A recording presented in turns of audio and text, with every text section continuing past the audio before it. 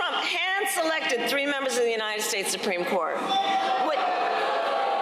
with the intention that they would undo the protections of Roe v. Wade, and they did as he intended.